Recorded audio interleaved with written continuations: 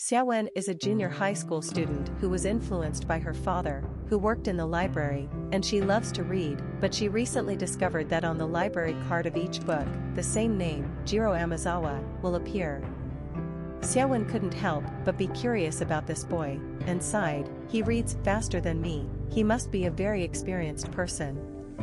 The next day, Xiaowen went to the school library and borrowed a very rare book, opened the cover, and the person who sent the book was actually surnamed Tianza.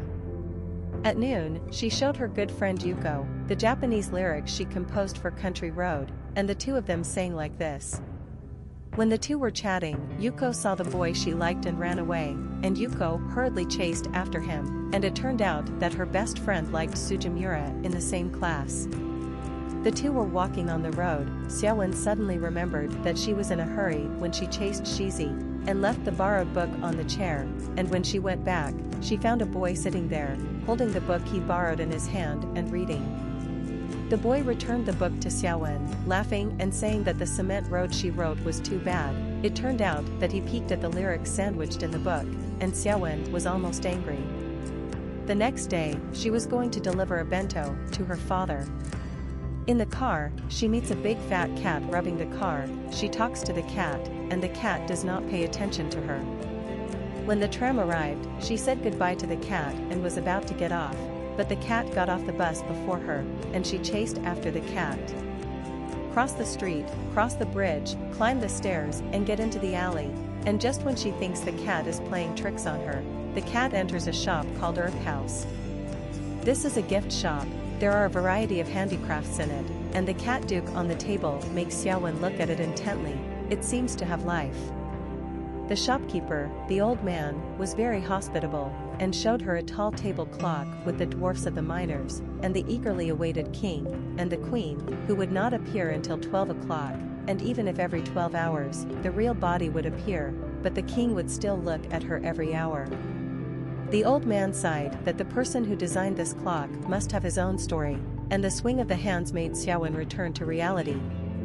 She was about to deliver a bento to her father, and when she came to the library, someone called her that it was the boy who said yesterday that her lyrics were not written well. It turned out that he was the grandson of the old grandfather just now, and Xiaowen, who had lost everything, left the lunch box for his father in the store. After delivering the lunch, the boy sang the lyrics written by Xiaowen and rode away, and he successfully angered Xiaowen again. Today is the day of school. Xiaowen took the book and asked Mr. Tianza, who gave the book to the teacher, and the teacher said that Mr. Tianza's youngest son is also in this school, which is Tianza Erlang on the library card.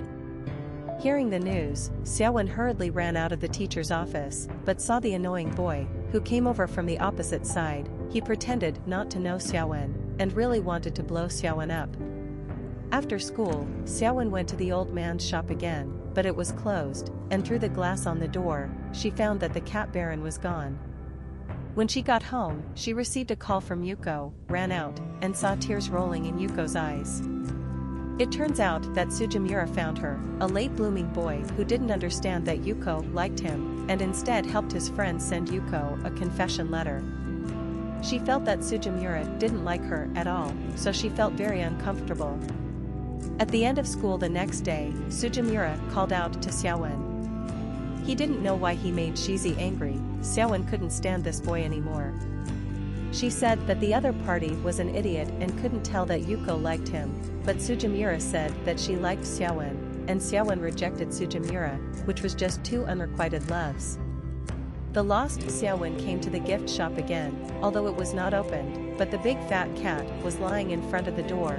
She sat next to it. The annoying boy called her name, and was curious that Ayu would let her touch.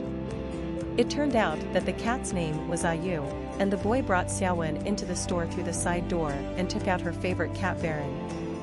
Under the light, the jewel-like eyes seemed to flow like a galaxy, which is Grandpa's treasure. She stared at the baron until the street lamp replaced the sun, and she went downstairs to see the boy in the corner, concentrating on the violin. The boy's serious appearance was not so annoying, and she was amazed that the boy had a good experience and actually made a violin, and asked the boy to play it for herself, and the boy agreed. The condition was that Xiaowen wanted to sing for him, and the boy played Country Road, and Xiaowen also mustered up the courage to sing together. The old man and his friends came back, and when they saw this scene, they also joined in the performance, so harmonious, and the old man's friends praised Xiaowen's beautiful voice. Another friend said bluntly that he didn't expect Erlang to have such a cute friend. It turned out that the nasty ghost was Tianzi Erlang, who he had always been curious about. Erlang wondered if he hadn't told Xiaowen, and Xiaowen said no. The sign at the door still says West House, and the quarrel between the two children makes the grandfather and his friends laugh.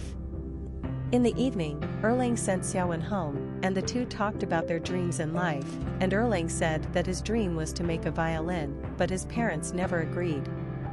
Before parting, he praised Xiaowen for her talent for writing poetry, singing well, and writing great lyrics. The next day, Erlang came to the classroom to find Xiaowen, and the two came to the rooftop, and Erlang said that his father agreed, but he had to go abroad first and go for an internship for 2 months. The sky was clear, the two of them were chatting with the railing, and the gossiping classmates ran up one by one to take a peek, and Erlang confessed. I had noticed Xiaowen a long time ago, and in order to let Xiaowen also notice herself, Erlang read a lot of books, just to let his name appear on the library card in advance. Knowing all this, Xiaowen was very confused. Sweet love comes suddenly, but soon it seems to be disappearing again. She began to doubt whether she was good enough, and Xiaowen decided to give it a try, and she wanted to spend these 2 months writing a book, and she would write the story of the Cat Baron. Xiaowen told Erlang's grandfather his idea, and the old man had no opinion, but he wanted to be the first reader. He took out a mica stone and asked Xiaowen to stare at the crack, and under the light of the flashlight, the emeralds in the gap shone brightly. He said that Xiaowen and Erlang, just like this stone, are untempered rough stones, ordinary on the outside, but the brilliance of the heart can only be revealed by carving and grinding. After leaving, Xiaowen went to the library and borrowed a lot of materials, and Erlang also came. He was leaving tomorrow. In the evening, the two cheered each other on, and after a short hand-holding, the two began their own trials.